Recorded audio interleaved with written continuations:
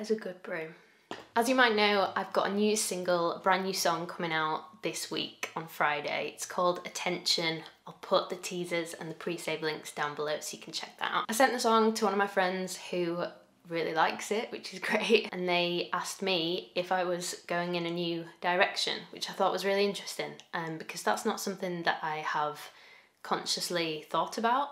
But this song is definitely an evolution from my previous pop songs. It's a little bit harder sounding, a little bit darker, a little bit more minimal. I wanted to talk about this new direction thing. I'm not going to start doing a bunch of ASMR videos, by the way. After thinking about it properly, I came to the conclusion that I sort of am going in a different direction. It's not something that I've done on purpose, but I'm just having fun and I'm excited to see where it goes. So previously I think I've put a lot of pressure on myself to make a certain type of music, to keep within my brand, and that is the type of music that I make when I'm stripping back a popular song into an acoustic cover. So just a single guitar, a single voice, really simple, sentimental, stripped back music. I think those sort of quieter, stripped back moments are where I feel closest to the lyrics of a song. You can really get down to the core of a song and really feel what it's all about when it's stripped back. However, at the moment in the studio, I am trying something new, and that is simply a mindset. Trying to just let whatever happens, happen.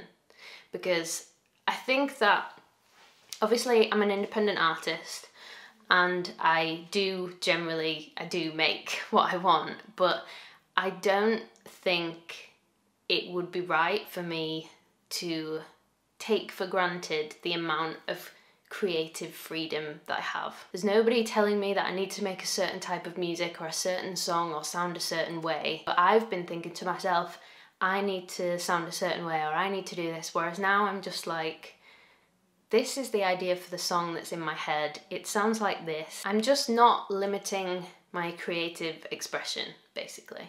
I don't feel like I did that with the Red album. My debut album of 14 original songs was exactly what I wanted to make, but I think I still had those voices in my head a little bit. I was still thinking, maybe I need to put an acoustic track here, or maybe I need to do this, and I'm kind of, I just want to think less about what I need or should do and more just what feels right, what is best for the song. With the tracks coming out after this new one as well, they're probably gonna feel a little bit different. I don't know right now how that's gonna translate, and that's something that I find really exciting, just the possibility of what could be created. So this new song, Attention, is more alt pop and harder hitting pop than singer-songwriter.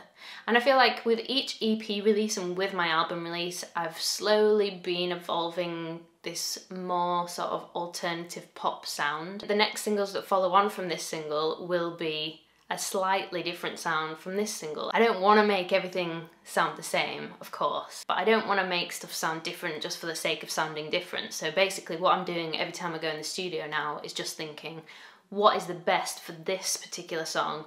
What feels right for this song and for this emotion?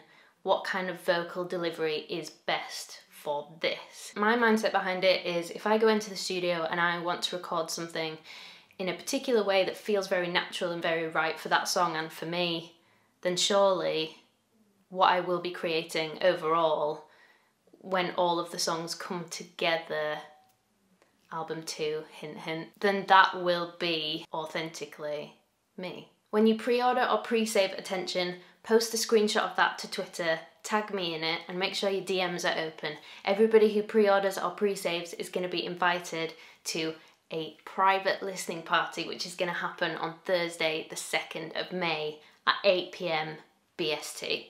Thursday 2nd of May, 8 PM BST. So make sure your DMs are open on Twitter, and I'll send you that link, and we will listen to the song before it's even been released, and I might even play an acoustic version of it as well. And I really hope that you enjoy Attention when it comes out on Friday, and I'll see you then.